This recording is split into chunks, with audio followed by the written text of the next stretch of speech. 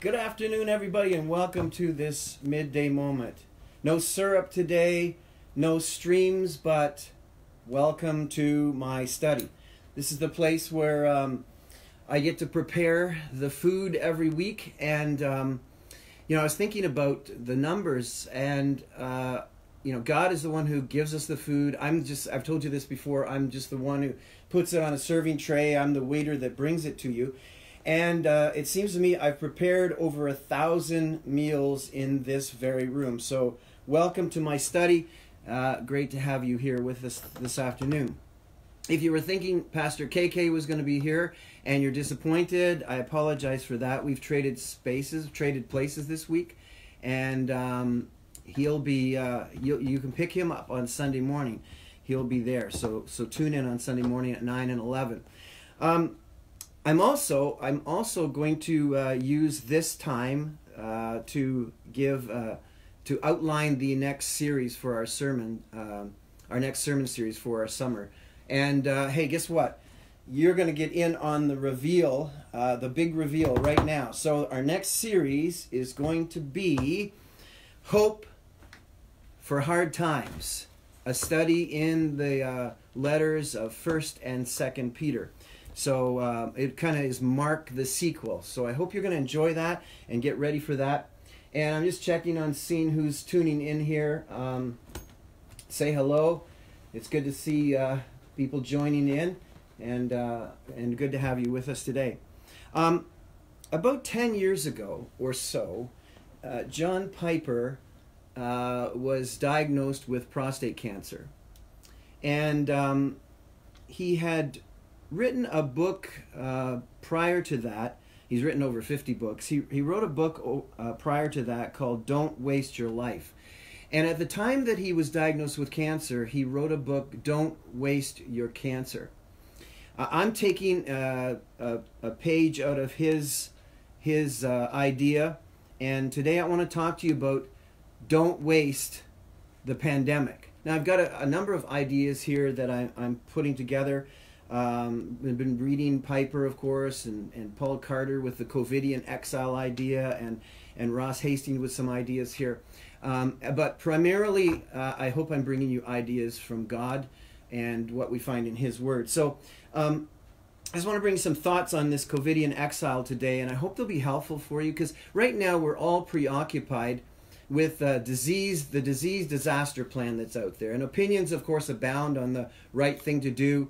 Whatever you believe now, critiquing the present global protocol is very polarizing, so I don't think that's a good use of our teaching time, and I'm not going to do that today. But this global disease disaster plan is virtually physical. It's physical distancing. And I've been wondering if this isn't a perfect metaphor for what God is seeking to teach us right now. The secular worldview action plan usually completely misses the spiritual point. And I wonder if the real issue behind this global pandemic is really a wake-up call from God about spiritual distancing. From God. If the human family goes through this moment and attempts to come out the other side with no changes other than some temporary protocol to physical distancing, the gravity of the moment will be a massive waste of life and livelihood. Have you stopped to consider what God might be saying in this distressing time to us? Is there any possibility that there is something bigger than a virus infestation and a world of death panic people going on? Is God involved here at all? And is it possible that He's seeking to get the attention of His creation, namely humans? I mean, as I look out my window, the birds and the tulips are doing fine. This isn't a green moment brought on by human pollution. This is a God moment. And God is allowing His good creation to not be good at global proportions. So why? Are you willing to consider that God is graciously granting another opportunity for people to know Him? You know, in the Word of God, Romans 1:21, although they knew God, they neither glorified Him as God nor gave thanks to Him. People are being given a second chance, I believe, to know Him. You see, the heavens, it says in the Bible, the heavens declare the glory of God. So humans are without excuse. But nevertheless, Here is God graciously grabbing distracted people's attention. If his goodness will not captivate their attention, he will withdraw his protective goodness and allow the fruit of fallenness to plague humanity.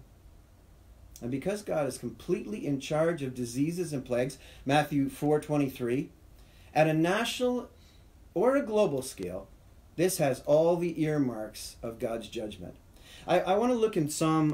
The other day I was actually doing my devotions. I'm doing my devotions through the Psalms right now. And I was looking at, I'm at Psalm 106. And what jumped out at me were a couple of verses. And this Psalm 106 is a psalm that outlines God's provocation with his people and all their rebellion.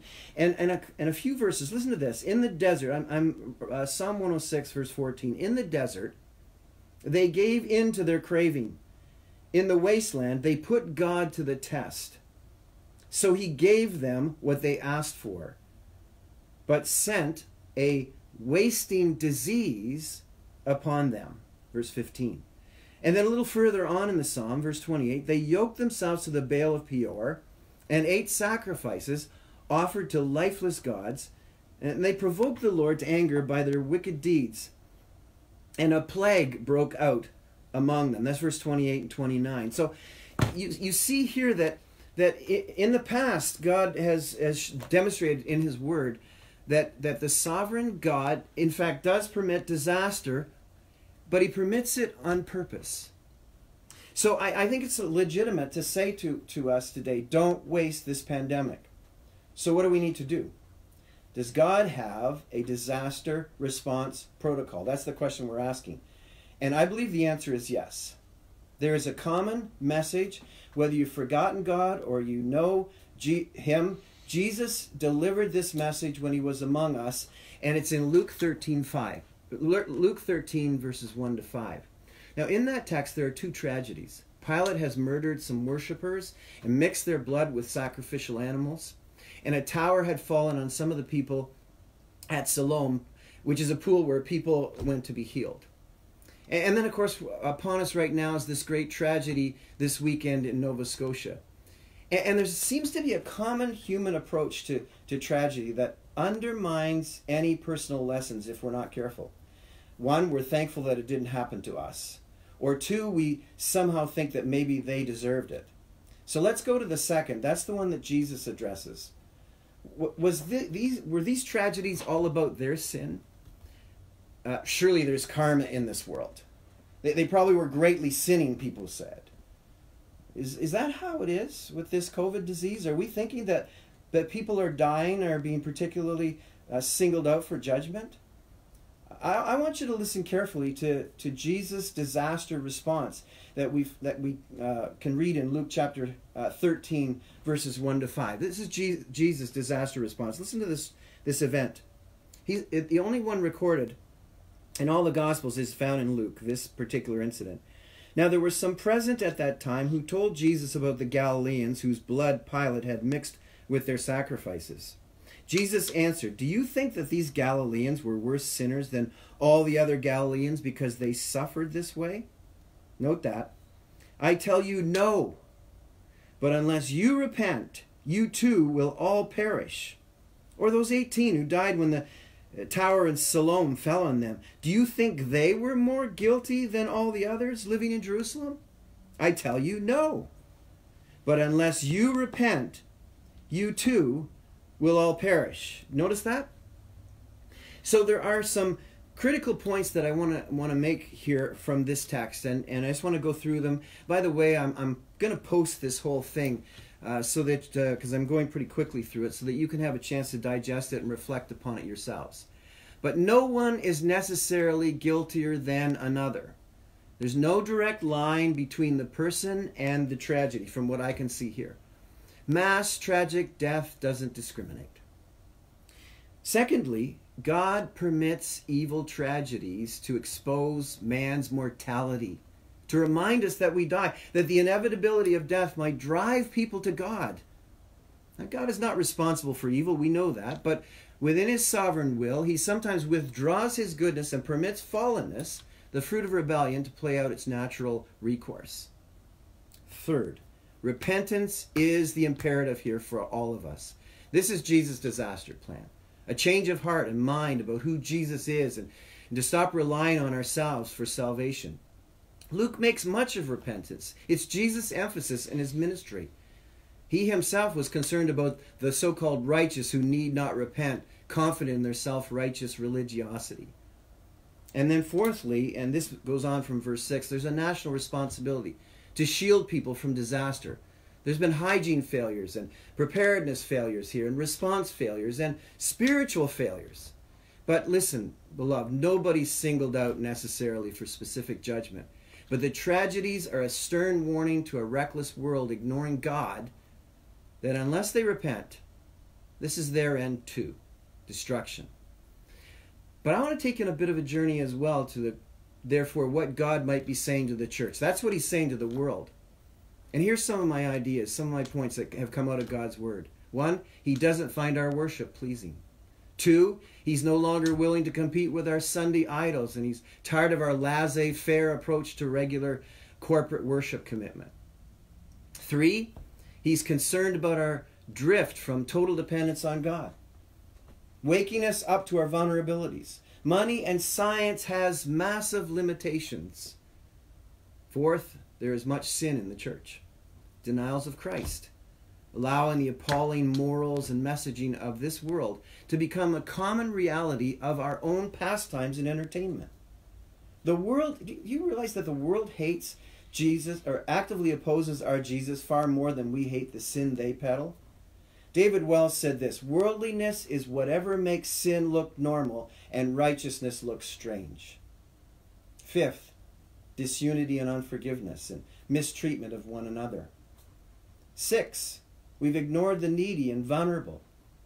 7, he feels robbed by the church, or maybe he's displeased with the way we are investing his resources.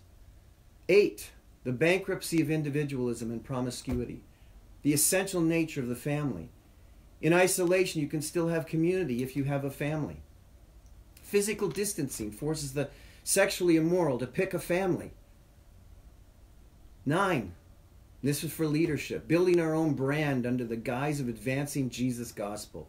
Arrogance and ambition and competition and humble bragging among church leaders, taking personal credit for building Christ's church. Number 10, tampering with his word. We're calling it progressive evangelicalism, which of course was just what we used to call classic liberalism with a positive spin.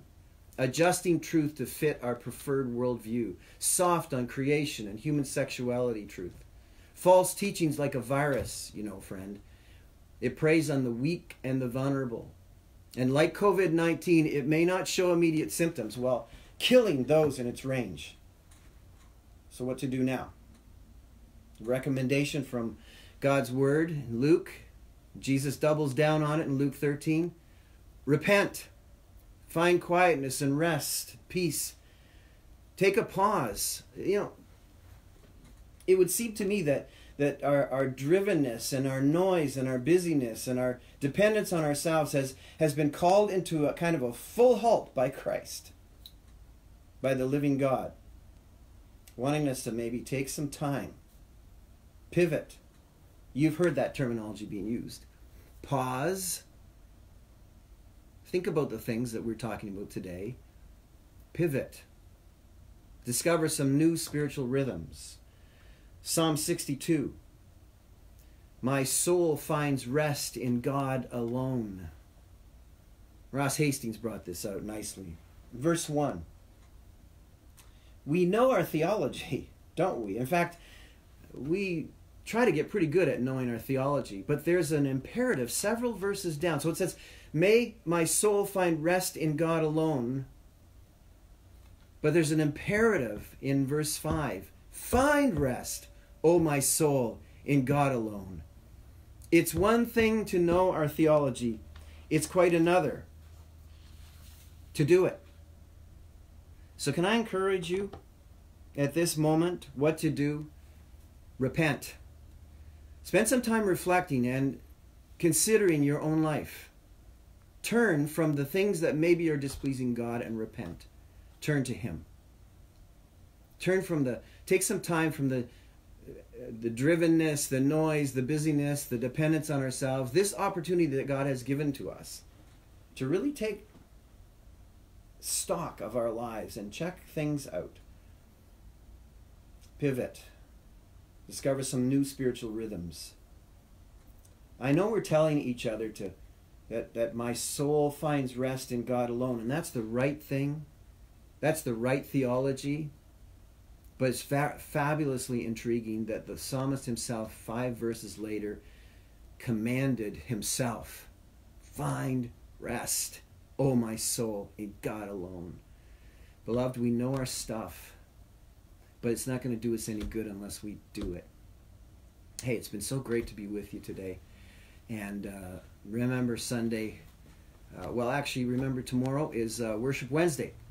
Midday moment. So it was great doing lunch with you today, and thanks for letting me come into your home and share some thoughts with you.